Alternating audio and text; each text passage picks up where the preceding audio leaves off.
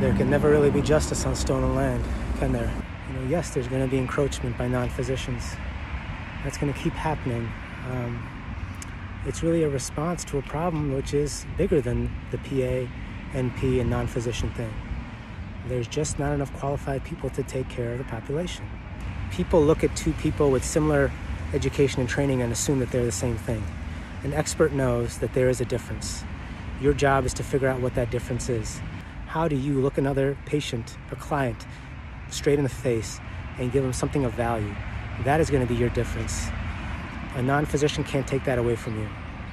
You should do the best that you can with your education and training, and that should not stop. It doesn't matter how many non-physician types come out of the woodwork.